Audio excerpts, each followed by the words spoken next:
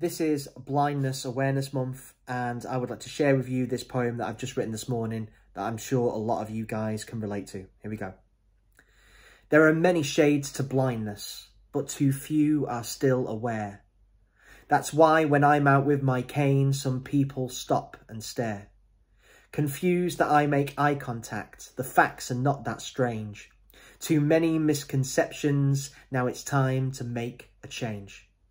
See, this lack of blind awareness is in fairness no one's fault, but the impact on our social lives feels like a door locked by a bolt.